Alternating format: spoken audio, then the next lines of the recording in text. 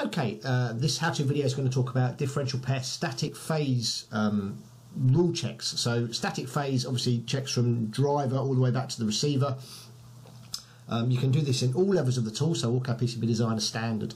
But in an Allegro PCB Designer with high-speed license, this came out in QIR5, which was hotfix 31. You can now effectively check from the driver pin all the way back to the first via transition. So if you imagine you're kind of looking for phase, you want to maybe correct the phase at each via transition before, and it can be an easy way to resolve any phase issues that you have in a differential pair.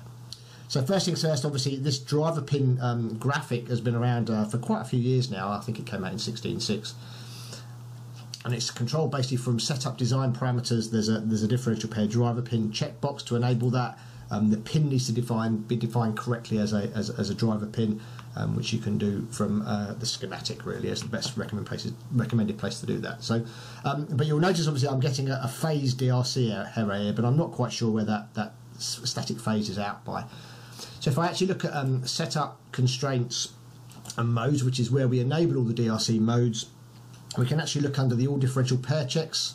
There's now an expandable option, and there's an enable static phase at vias option if we want to do this from a differential pair point of view. So we'll apply that rule set, and then you'll see I now get a DRC actually on the via. So effectively from the driver pin back to the via, you can see effectively I'm now seeing a DRC issue.